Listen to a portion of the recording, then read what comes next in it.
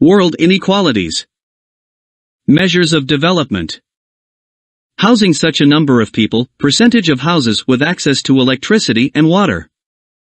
Education such as overall percentage of literary and primary school enrollment. Health such as life expectancy, number of people per doctor, infant mortality rate, percentage of people with access to water health services and water.